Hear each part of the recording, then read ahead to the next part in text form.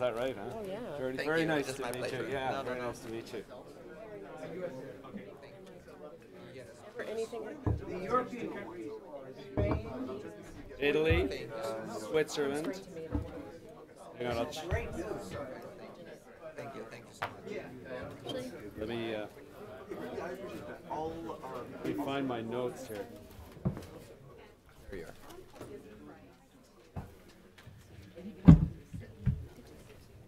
Thank you. Great, thank you. Well, it's yeah, sure. Thank you, sir. Thanks.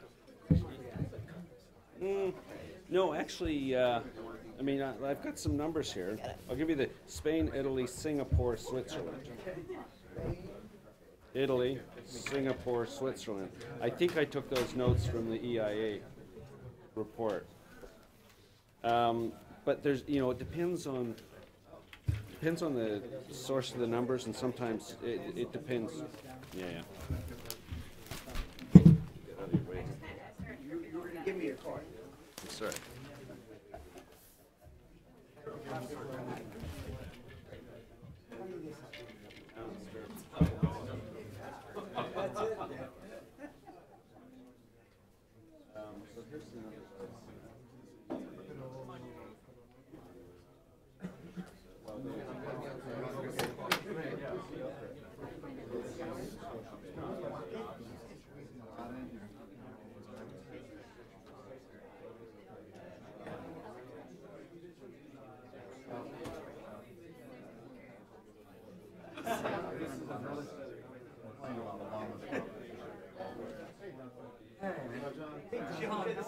Yeah, you too.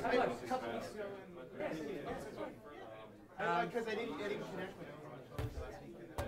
I didn't go on. So many people, and he's like, oh, Ned, Yeah. This is me. thank you so much. Yeah, congrats. And I'm sorry about your tornado.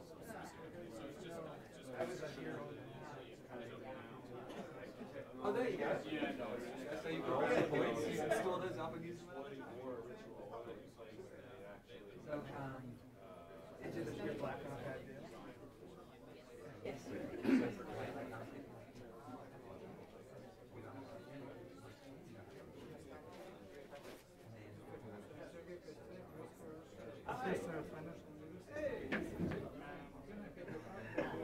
He's going to see if he can make it. When he goes like this.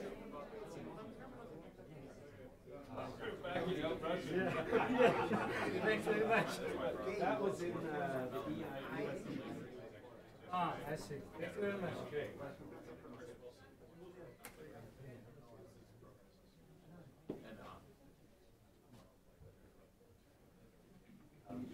how are you? John Ryan. Nice to meet you. Good job. This is neat. Congrats on yeah, okay. All these other things I wanted to do. Yeah. Well, it's amazing what can happen when they have people together. Yeah. Nice to meet you. And John Renahan will be showing up. Nice to meet you. I'm good. How are you? Hector, John Ryan. Nice to meet you. Hector is a very good ally of the Mexican Embassy. Oh, great. And let me introduce you to David Biet, Director of Candidate. That's good start. So now who we are. So we'll let everybody get a cup of coffee, a cup of tea, and then because they have to be out of there by. They did do it. We'll just shout out. Well, that's legal, isn't it? Yeah, you gotta be careful. That'd be great. Then we'll go up onto the stage. Tony, I just heard You just arrived this morning? Are they loaded up? Okay, great. Wait, I don't know.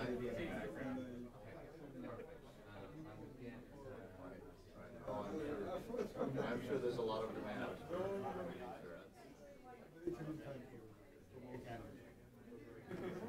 Oh, it's great. so excited. Yeah. We're in Mexico now, and after 50 years of not doing anything, It's going well, no? There's more happening in Mexico and this front than any other country in the world right now. Without a doubt. although it's probably because we haven't done, there were so many things we didn't do for the last 20 years that Lourdes Hidalgo had a good comment on that last week. She said that Mexico has the benefit of being the last to reform. She did the math from all the other people, the mistakes made. That's right.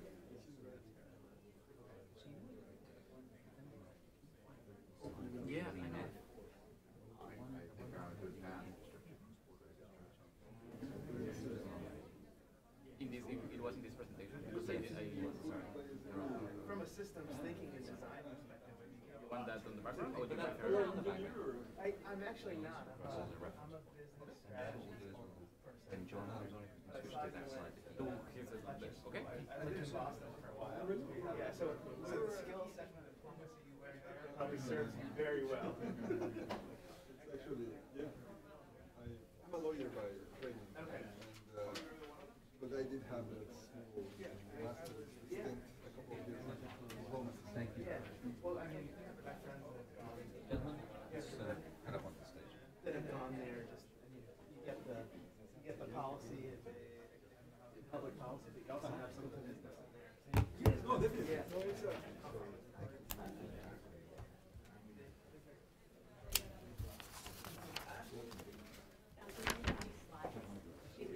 She did, yes. Can I get a copy? Yeah, absolutely. Yes. Okay, please take a seat. Ladies and gentlemen, welcome to the third panel of this North American Energy Forum. We're looking now, turning to the sector of electricity. I'm delighted to welcome with us two very distinguished guests. On my far left, John Renahan, who is the Director of Strategy for GE Power and Water. He joined GE in 2007, and he served in distinct different roles, including wind operations, solar product line, commercial operations, European solar development.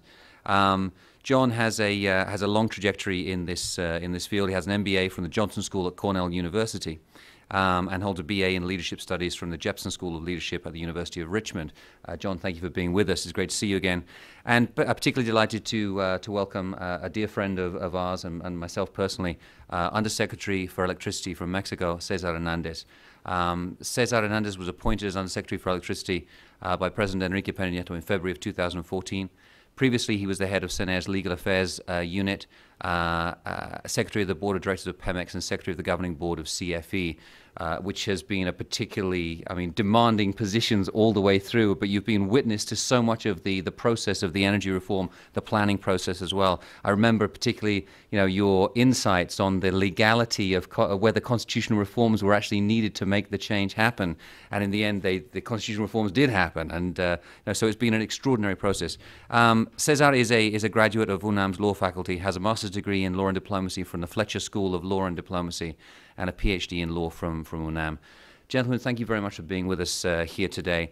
I'd like to begin with you, Undersecretary, and if I can ask you, obviously Mexico has gone through this extraordinary change at the moment, and a lot of the focus internationally has been on the oil and gas sector, for obvious reasons.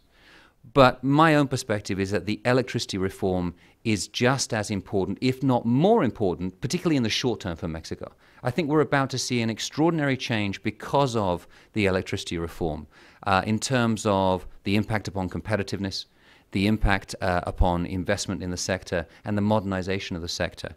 I wonder if you could talk to us a little bit about the scale of that reform in the electricity sector, the investment opportunities that are there, and the challenges that exist. Sure. Thank you very much, and it's a pleasure being here at the Wilson Center with John and Duncan, who is an old friend. As he mentioned briefly, we had a lot of discussions earlier on whether or not Mexico needed a constitutional reform. I was arguing that it didn't, but then my luck took me to implement and to try to push for a constitutional reform, so I ended up doing what Duncan advocated the whole time. As Duncan said, and as I agree with him, electricity reform is, if not as important, probably even more important than oil and gas reform in Mexico. The reason is basically that Mexico, both sectors were the last sectors of Mexico's economy that were close to private investment. While Mexico had been very open to foreign trade, in every measure, Mexico's economy was very open. it remained closed in energy, in oil and gas, and in electricity. And those were the sectors where most of the new opportunities for growth were untapped, where a lot of potential could be achieved and taken advantage of in the next years. Mexico, after NAFTA was signed at the early 90s, became a manufacturing nation. In the 2 decades that passed, Mexico became a huge manufacturing base for many American companies, for many transnational companies, and the exports of manufacturing of Mexico alone are bigger than those of the rest of Latin America added. Brazil, Argentina, all the rest of the countries export less and much less manufacturing products than Mexico does. So for that sector and for that part of the economy, energy is a vital component. And Mexico became competitive without having access to cheap energy, without having access to good electricity rates or to gas or to other things. So when you free that part of the economy, it really does provide a boost for one sector that is already very competitive in Mexico. A month and a half ago, a couple of months ago, the CEO of Siemens Corporation went to Mexico, and he made probably some sort of publicity, but he said, well, I think the 3 greatest manufacturing nations in 50 years will be Germany, China, and Mexico. And that, it's probably an overstatement or anything, but it does give you a sense of the type of potential that you could achieve in the country if you deal with that. Earlier this year, a think tank, the McKinsey Global Institute, published a report on Mexico, which was called Mexico, A Tale of Two Mexicos. And it identified 5 elements that they said were lagging Mexico's competitiveness. And one of them was basically electricity rates.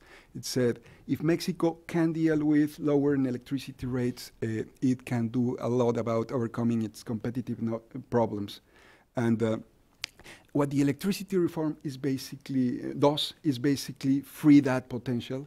It incorporates best international practices. It creates an independent system operator. It is going to create a spot market that will work according to what we thought were the best practices of several of the regional systems in the US. And it's a process in which a lot of untapped sources of competitiveness will be taken advantage of. There are lots of opportunities for importing energy from the States, which is cheaper in Texas.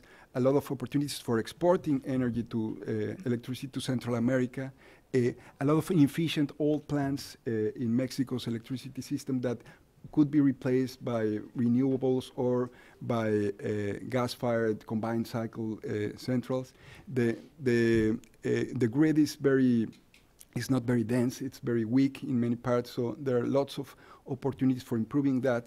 And in the whole process, there are the fact that the reform allows different forms of private participation to take place according to best international practices.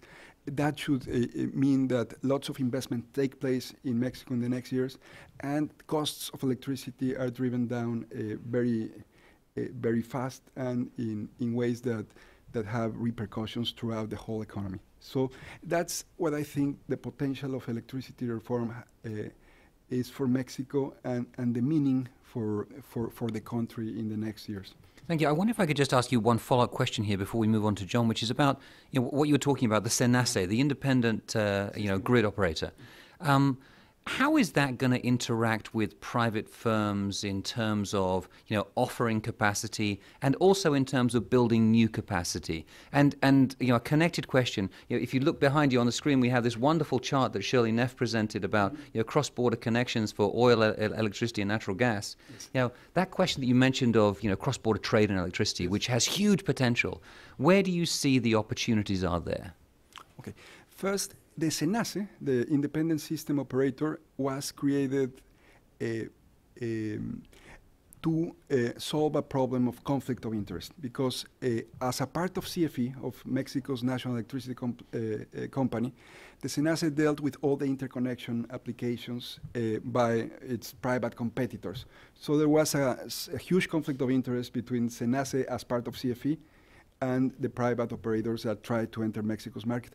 And many times their applications were basically denied, or a lot of technical obstacles were found that meant that new private power generation plants could not be actually connected to the grid.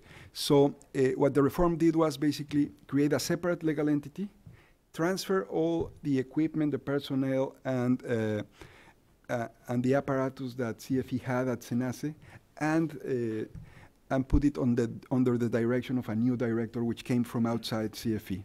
And that was accomplished in the first month after the secondary legislation was published. And after that, lots of applications came to connect to the grid, and they didn't come to CFE, but rather to SENACE. And a lot of them have been found to have merits, and have been dealt with both in a more efficient way and in a less costly way for private applicants. For instance, where one applicant would be, its application would be considered and said, well, you need to construct this line, and you need to construct this substation and all that. In the new process, you aggregate all the applicants, and you say, well, the 5 of you need to construct this line and build one substation, but that's it shares the costs. It makes it much more easier to really incorporate this energy. So that's one big change. You basically have more streamlined procedures, more economically efficiently designed ways of connecting to the grid, and that's already happening. The SENACE will publish the new interconnection guidelines during the month of November. So, and that should codify those procedures and give certainty to private investors who want to connect to the grid. As regards import of energy from the United States, the secondary legislation provided for some interim rules to be published by the month of November. They have been in public consultation during the month of November. They were, the draft was presented by the Mexico's energy regulator, the Energy Regulatory Commission, and they should be published also by the end of the month. So that should give certainties to some projects, some of which are already in the pipeline, that want to bring energy from Texas, ship energy to Mexico. Mexico's interconnections with the state, with the U.S. are still weak, as they are with Guatemala. Mexico was not very well connected to the outside world in the past years. But the new legislation should also make it much easier to build these lines. And the incentives are already there, because you have huge price differentials between both regions, both between Mexico and the States, and between Mexico and Guatemala, for instance, or Central America in general. So a lots of opportunity for a good trading relationship exist, and what they need is stable rules, which I think we are doing the job of trying to provide in a fast way. Thank you. Thank you so much. John, turning to you and turning from sort of the Mexico-specific picture here to the region. GE is a company that has extensive interest, shall we say, in all 3 of the energy markets of North America. What is your outlook on in terms of the needs for infrastructure across the region? Where do you see the most exciting opportunities? And not just in terms of, traditional generation, traditional transmission, but other kinds of new technologies that are out there. Yeah, so I'm on the team that leads strategic planning for power and water, and power and water for us is a business that covers all technologies, from combined cycle gas turbines to nuclear to big renewables like wind. So we get to see the full gamut of technologies. And one of the things I thought I'd do with you this morning was just kind of share our outlook over the next 10 years and what we see in North America in terms of what technologies will be installed. And one of the privileges that we have in the U.S. and in Mexico and Canada, and you heard it from the earlier panels, is just the access to fuel availability.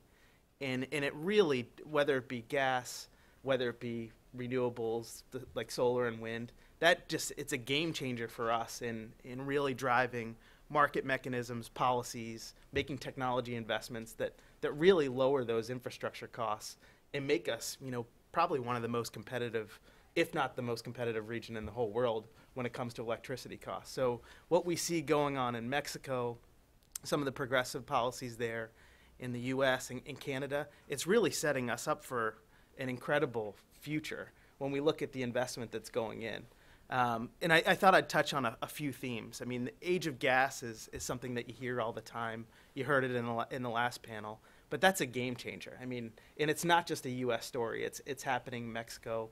I think we'll see the continued investment there and that infrastructure build out of those pipelines. But I liked how you hit on too, just the distributed side of the infrastructure too, because at the end of the day, what businesses need, what individual consumers needs is cheaper electricity. You can spend more money elsewhere. From an industrial standpoint, when we talk to commercial customers in Europe or other parts of the world, I mean, they're jealous of the electricity costs in North America and are making some big moves to move production over here. And I heard this figure recently, which is that by far and away the fastest growing area of North American exports are energy-intensive exports, for the simple reason that energy is so much cheaper here. Yep. So over the next decade, across North America, so U.S., Canada, and Mexico, we see 215 gigawatts being installed. I mean, Mexico alone has a installed base of about 66 gigawatts. We see in the next decade another 40 gigawatts going in. U.S., we expect another 140 gigawatts, and Canada, probably another 35 gigawatts. So again, this is big investments, and this is on the wholesale side of capacity. So it's from a technology standpoint, we're really excited about it and thinking about where we allocate our resources to make sure that we can help our customers and our partners. I'd say the other trend that is when we talk to, whether it be customers, whether it be governments, that people are surprised by is just the cost of renewables now. They are economic. Wind for a long time has been very economic in Mexico. Mexico's always been progressive on the wind front. Same thing with the U.S. I mean, the installed base of wind in the U.S. is 65 gigawatts now. So these are huge numbers. It's not some fringe technology that people are trying out. The costs of solar and wind, solar alone, the costs have come down 75% in the last 5 years. In wind, the costs of wind have come down 70% in the last decade. So these are reliable mainstream technologies now.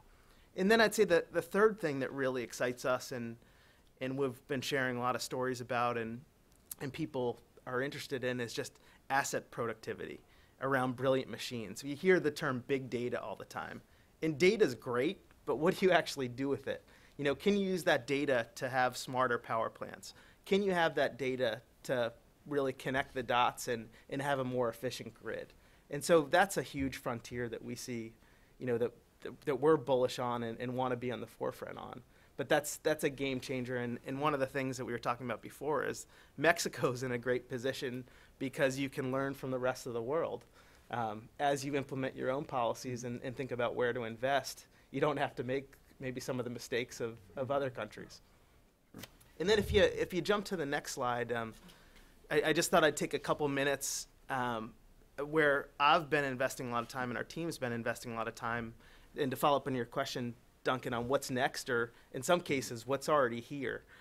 So these are some of the disruptors that are out there. So I think one of the things that's important to us, there's so much information out there that a lot of what our team does is try to ground the internal GE team in reality. Because you can read press releases and what does it mean? Is this stuff real? Is it here now? What do we do about it? So I thought I'd hit on 5.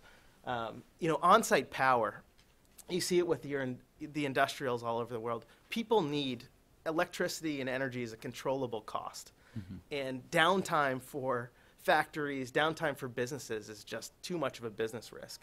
And so a lot of businesses want their own more reliable source of power. They also want it to be more cost effective. So combined heat and power is a great resource for industrials, for hospitals, that just makes economic sense today. So 80% plus efficiencies when you think about combined heat and power. Another one that's big is just on-site data and analytics. I mean, it's unbelievable what you can do now with just take something as simple as an LED light bulb. I mean, in our house, I have 3 little kids, and lights can be on and off. Installing something as simple as an LED light bulb can save 80%, of what you were spending before on electricity. And again, LED light bulbs the cost has come down considerably. You can get them for $4 now, whereas a few years ago they were $15, $20, sometimes more. HVAC, think about, and people aren't having to make behavioral changes. Yeah. This is stuff that you can install in your home that is automated and you don't need to do anything about it. Same thing with businesses and buildings. I mean, just software and controls alone are making huge improvements in the efficiency of our overall system. The world spends $400 billion a year on equipment that generates electrons and servicing that electron. But maybe the more impressive stat is the world also spends $3 trillion a year on electricity costs alone. So that's what the end consumers pay. So that's something that we all need to work towards and think about, because it's so important to our overall economic viability to make sure that that's as efficient as possible. Rooftop solar is another trend that we pay a lot of attention to. I think the game changer lately in rooftop solar has just been the innovative business models. The fact that you don't necessarily have to own the system, that it can be leased. I think the struggle there and challenge for people is it's confusing. Is this a system that's going to be reliable for 20 years? And then I think the other thing that people don't always realize is that you still need the grid. I mean, it's not something that it's great. I have solar on my roof. I'm good now. I don't need my utility. I mean, you need both. Yeah. We count on a reliable grid that's dependable, that's affordable, and so the grid's not going anywhere. But in some places, solar makes a lot of sense. Yeah. And then the only other one I'd touch on is just energy storage. Again, that's a game changer both on the grid side and also behind the meter. Behind the meter in California, energy storage makes sense today in a lot of places just because of the demand charges people pay. But the costs still need to come way down in energy storage to make it, to reach the scale that it could. I mean, the costs need to come down another 40% to make it a real viable solution that you can scale. Is there something on the horizon for energy storage? I mean, battery power, that's some kind of disruptive technology that's out there that we haven't heard about yet, or that maybe some people in the room haven't heard of, and I haven't. But yeah, I mean, I think there, everybody's making investments all the time. A lot of it is just, again, when Tesla made their investment in their gigawatt factory, that announcement alone doubled global supply of lithium-ion batteries. So I just like you saw with solar, scale will be important, but also just the applications and design of that overall system is critical, because it's not just the battery alone, it's the controls, it's the software. How does it work together? And maybe how does it work with a traditional technology like a combined cycle gas turbine or wind turbine? I mean, in Texas, we're combining storage with wind to make wind kind of predictable power that you can project what it's going to deliver 15 minutes out. So it's how do you look at the whole system and how the different technologies work together, which I think is the real game changer. And it's in some ways is the holy grail, the El Dorado that's out there, isn't it? I mean, I remember an article back in the early 2000s, I guess, was it Reginald Smalls who wrote the article called the Terawatt Challenge? Mm-hmm. And he said that's the dream, is that, one day in our homes we have something about the size of a refrigerator that is the battery that can store the electricity that you generate from your building. Yeah. In all different kinds of ways, including, classic renewable energy. And then at nighttime when you come home, you just basically switch it on and there's your electricity. That would change everything, but we're not quite there yet. Cesar, if I can come back to you before we open up for questions.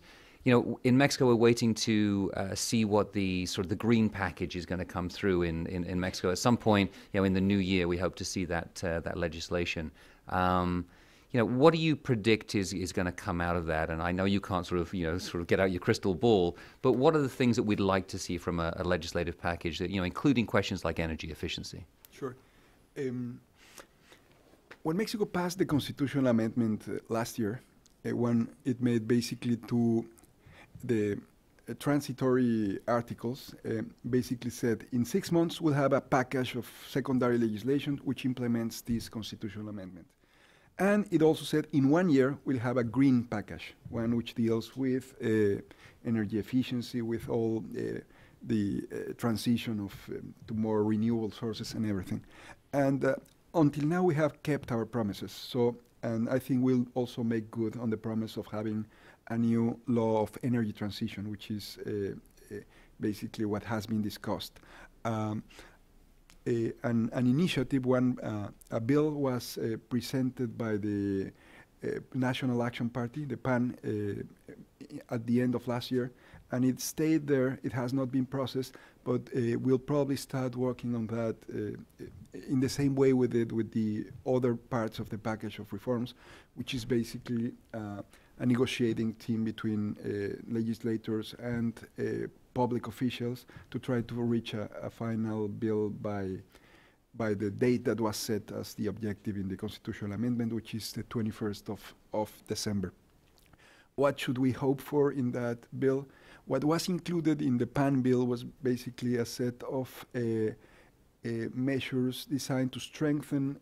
Mexico has two agencies which deal with energy efficiency and which are actually very successful, very modern in their outlook, although they are old. They were created 20 years ago, one is the CONUE, the Commission on Energy Efficiency.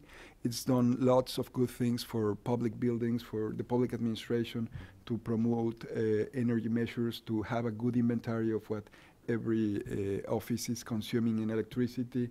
It also does a good work in the whole normalization process, creating good technical standards and introducing norms to be applied by the industry.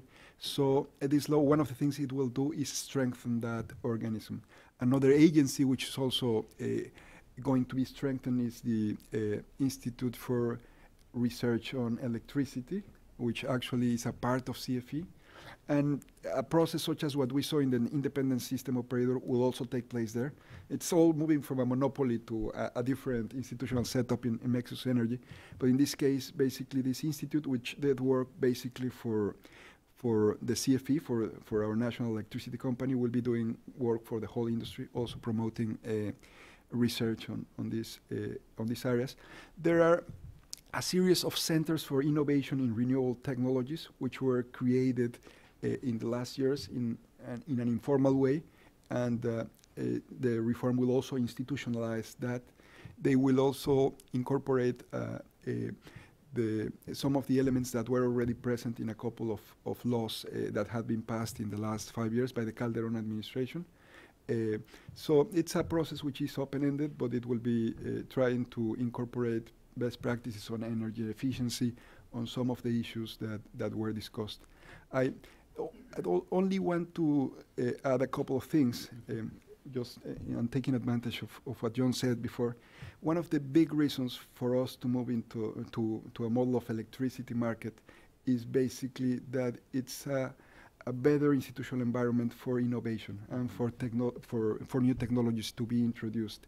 And in the electricity industry law, there are many provisions regarding the use of distributed energy, giving rights to the users to introduce this type of, or to providers to introduce these types of technologies, giving them some certainty on what the rates they will be paid if they feed their energy to the grid. And the whole system is more amicable to introducing new technologies, such as some of the game changers that were talked about before. So it's, in general, I think we are creating a good environment, institutional environment for innovation to be introduced and for technological advancements to be introduced in Mexico in the next years. Thank you. That's kind of a perfect link into an event that we're actually kicking off tonight here at the Wilson Center, which is where we have 25 federal legislators from Mexico to come up and talk about innovation. So I'm going to bring up this example with them in our discussions tomorrow. Please, can I see questions from the floor? Hand up over here, one here, and one here. Joe Martin, University of Toronto. 2 questions. One, re Canada, and second, re Mexico. I'm puzzled as to why there wasn't a Canadian on this panel, given the amount of electricity that's sold in the Northeast. In terms of Mexico, I didn't quite understand the point. You talked about the terrific increase in manufacturing since the signing of NAFTA, and then you said something about the price of electricity, but I didn't quite understand what you said. Sure. Would you like to address the Canadian first? as el responsable, the person up on the stage. Yeah, unfortunately, we had a very tough time identifying a Canadian electricity provider who was willing to come down and talk about this at this point in time. We worked closely with the Canadian Embassy, but it wasn't possible to solve that problem. So I'm afraid you're going to have to wait until next year's second annual Energy Forum to actually hear the Canadians' perspective on this. But I have no doubt that John probably has some perspectives on what's going on in Canada and the opportunities that there are there. But Cesar. Excellent. Well, regarding Mexico's manufacturing base, Mexico, before the signing of NAFTA, was basically a country that had a system of import substitution, and our manufacturing industry was not very competitive. After the signing of NAFTA, many U.S. and international companies moved their bases of operation to Mexico and started to produce manufactured goods in Mexico. Many large automotive companies started to manufacture cars there. And it did really introduce a big change into Mexico's economy. It became export-driven, and the larger size of exports were basically manufactured products. At first, some were basically assembled in Mexico, but then they moved on to incorporate more local content. And in some cases, such as in the auto industry, it really, Mexico became very competitive as a place to build, not only to assemble cars, but to build it and to get all the procurement locally and everything. And that's a process that has been ongoing. Those types of factories consume a lot of electricity, a lot of gas and everything. And electricity prices in Mexico, in the industrial sector, are 80% higher than in the US. And probably it's not the best international comparison because the US has such low prices in electricity thanks to markets and to technological innovation and to things like that.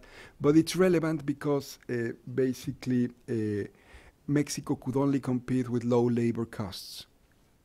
As the process of modernization of Mexico's industry went on, it became more competitive every time, and labor costs went up, but then energy costs became the big issue. So one of the main reasons, and basically the main reason for arguing for an energy sector reform in Mexico, not only for electricity, but for the whole oil and gas sector, is the promise that President Peña Nieto made to the population that this reform would mean lower prices. The Mexico's population were not concerned about the competitiveness of Pemex or CFE or corrupt practices. They wanted to see the reform be translated into something they could feel in their pockets, and that was a lower electricity bill. And that's how in the spots, the TV spots that were put in television all the time, basically they said energy reform will mean lower prices for everyone. That was also, although it was not voiced, it was a bigger concern for commercial users of electricity, which pay almost double the rates that U.S. commerce pays. A small CVS or the equivalent in Mexico pays huge electricity bills, and for industry, which, as I said, paid very, very high bills. Some of the larger manufacturing companies were able to generate their own electricity and thus escape the rates charged by the CFE. But lots of them couldn't do, smaller industries couldn't do that. So the biggest impact, I think, of electricity reform will be lowering the rates that all these sectors, huge sectors of Mexico's economy are paying, and thus making them more competitive. It will, as the reform in trade, the fact that after NAFTA we received goods from the States and from all over the world at cheaper prices, which is one of the biggest differences between Mexico and Brazil, that in Mexico you can actually live on a lot less, and when you have this purchasing power parity comparisons, really Mexico's per capita GDP goes up as compared with Brazil's. One of the sectors where we don't have that advantage is energy. And we are betting that this reform will help us get cheaper energy, bring lots of investments, bring lots of untapped energy sources and advantages. One of the cases, for instance, is cogen. Pemex has a huge potential for cogen, and it has not been tapped. It has recently unveiled a plan to generate 5 gigawatts in the next 4 years. And it's doing it with old infrastructure which was not used, where steam was basically wasted into the atmosphere. It was not taken advantage of. And what it did basically was sign a couple of joint ventures with several private companies, where the only thing Pemex does is put its old infrastructure and get the private party to put the investment to introduce the changes so as to generate electricity with energy that was previously not used, heat or steam. So that's just one of the examples of the many opportunities that are ripe in Mexico for if someone wants to take advantage of them. And they combine very well into the needs that Mexico has to expand its manufacturing potential. Just to reinforce a couple of things that the Undersecretary said, I mean, there's been several examples over the past couple of years of companies that have made the decision not to invest in Mexico, but to invest in the United States, and the deciding factor was the price of energy. And then the point about impacting upon people's spending, on the purse, backing up what John has mentioned earlier on. In some parts of northern Mexico, in the town of Mexicali, for example, some people are spending up to 1/3 of their income on electricity, because of the high rates of electricity. If you consume more than a certain amount, your prices go up for the entire consumption. So in the town of Mexicali, which has such extreme heat, people need to have that air conditioning on all the time, and that means that they pay a fortune in electricity bills. So bringing those down is going to actually have a big, big impact upon people's standard of living. Question back here in the middle. Thank you. My name's Thomas Grindley. What are the latest developments in combined cycle technology? I understand that this is applicable to both natural gas and coal gasification. Thank you. Combined cycle technology, latest developments. Yes. So on Monday, we have a manufacturing plant in Greenville, South Carolina, and I was there on Monday, kind of with our PowerGen products team. So one of the most exciting things from a GE perspective is we have a brand new high-efficiency gas turbine that's the biggest in the world and also most efficient in the world. It's over 61% combined cycle efficiency. So from internal standpoint, our teams are thrilled about it. Our sales guys can't talk enough about it. You almost have to hold them back with customers because they're so excited about it. So that's a big development for us. I mean, when we look at, again, it comes down to economics with these combined cycle gas turbines, is that in the U.S. and other countries around the world, it's a replacement. You look at the customer economics of installing this new gas turbine, and it makes economic sense. You're going to save on fuel costs. You're going to run it more. It pencils so well, and so it helps our customers and ultimately helps to deliver lower cost of electricity to end consumers. So that's an exciting development for us. But again, we're privileged in North America to have access to that gas. Around the world, you don't always have that privilege. So we also see, on the flip side, when you don't have natural gas, you might have reciprocating engines that are still powered. 90% of the world's kind of recips are still powered by diesel, which is a stat that surprises a lot of people. So from a technology standpoint, I think you'll only see continued improvement with the combined cycle technology. But it's huge investments. I mean, it's not something. It's hundreds of millions of dollars. It's GE's largest investment in a product. Excellent. I remember when we saw each other in New York a couple of weeks ago, we participated on 2 different panels. One was on oil and gas, that's the one I was on, and you were on the electricity side of things. And, we were talking about what the future holds, and oil and gas was kind of, pretty much the same over the next 10 years. There may be some advances. We went over to speak to the electricity guys, and they were like, no, everything's going to change. And it was remarkable. It was that capacity on the electricity side to really to innovate and to come up with new technologies that are going to sort of change the calculation in terms of cost. One question here, and then one towards the back. Sergey Kostev, Financial University, Moscow, Russia. My question is to John. What's the future of nuclear energy in the United States? You mentioned that nuclear is also under your review. Well, especially we remember that there was a Fukushima disaster, and if I am not mistaken, maybe I'm wrong, GE was actually building that plant, right? So what's the future of nuclear energy in the United States? Thanks. Thanks. I'm just going to take prerogative and take three questions in a row because we'll join them together there. So yeah, why don't we just go back on this three here? Yes, Walter Earl, NDU. My question is, what for the Undersecretary, what are the possibilities for greater integration with the Central American electric grid? Hello, Antonio Carvia from Georgetown University. My question is to Undersecretary Hernandez.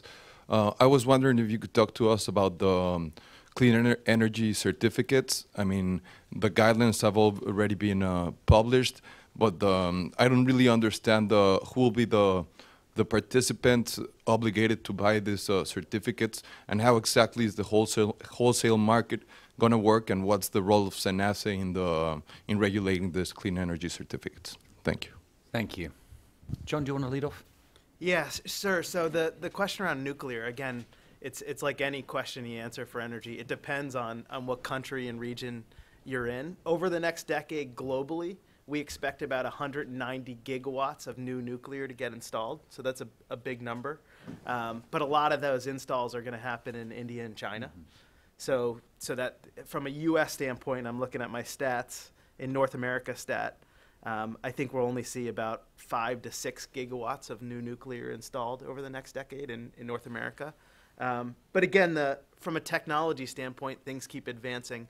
The Fukushima, I mean, I'd say the big change or what happened there is just to increase the safety standard. So the cost of nuclear has gone up since that. And again, it just depends. I think it's a viable fuel source, and you need a mix of everything, but it depends on the policy, and we don't have our BlackRock guy. Financing's a huge issue, too, in making it happen. Okay, thank you. Cesar. Sure. As regards Central America, I think that I recently went with Secretary Joaquin to Guatemala, and there is a lot of thirst in Central America for cheaper electricity from Mexico. The relationship is pretty much like Mexico's with the United States, that you have Texas generating electricity very cheaply, and in Mexico at higher prices. In Central America, they have even higher prices. Most of the electricity they generate, they use diesel or fuel oil, so it's although they have some hydro, which is important, the rest of the electricity they generated with very high, expensive fuels. So there are several talks of selling more electricity to Central America. Traditionally, and it's also been impacted by the energy reform in Mexico. Traditionally, most of the trading had been done by CFE. They sold cheaper electricity to Guatemala, and Guatemala, since it's also connected with the rest of Central America, resold the electricity to the rest of the Central American countries at a higher price. So there was some arbitrage there. The talks that have been conducted in the last years are basically for having a full interconnection between Mexico and the Central America transmission line, which they constructed in the last 10 years through difficult diplomatic efforts. And that should make it possible to sell electricity throughout the whole Central American region. Also, another thing that is changing is basically that CFE, which was the only seller to Guatemala, has lost that position as a result of Mexico's energy reform. And there are some private generators in Mexico who are private guys who are selling electricity to Guatemala's system. So there's also more competition for the market. So Mexico's reform has an impact in Central America, and we're already seeing that in the demand for a fuller interconnection and in competition between providers in Mexico to sell cheaper electricity to Central America. As regards the other question regarding the clean energy certificates in Mexico, one of the biggest changes that was brought by the new electricity industry law was basically making the consumers responsible for complying with the clean energy goals set by the government.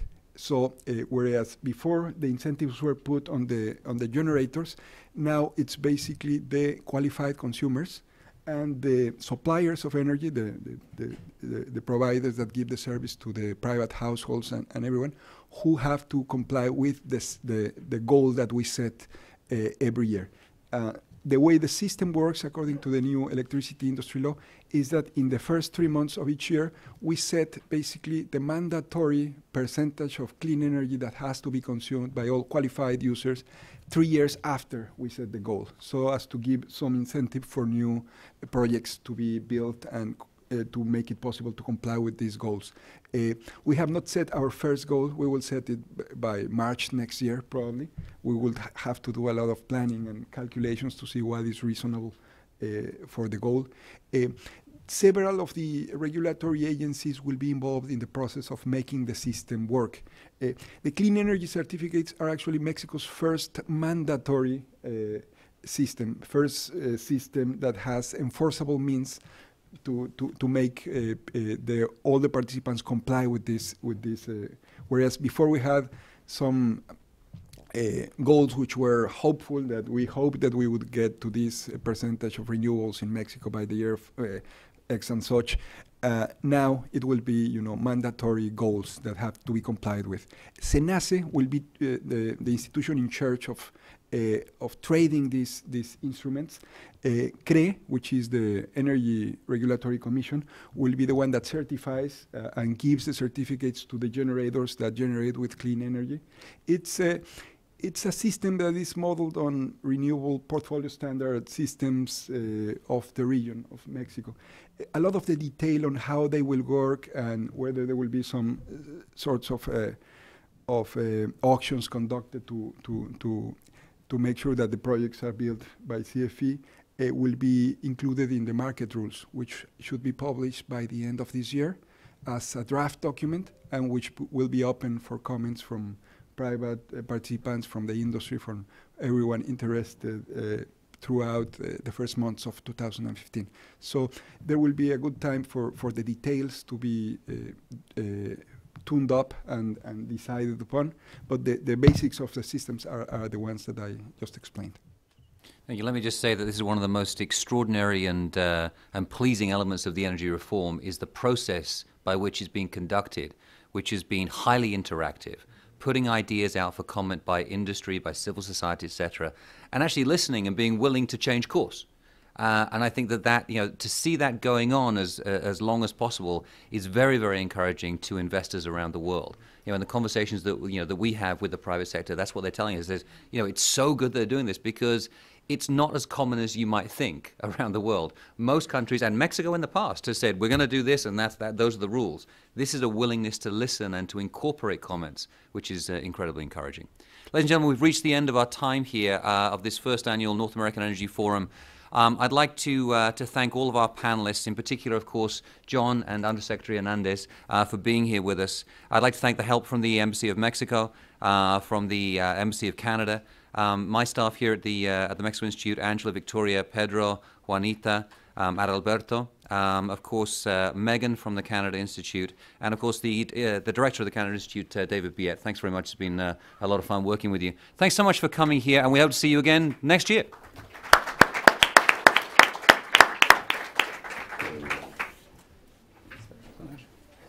Really fantastic.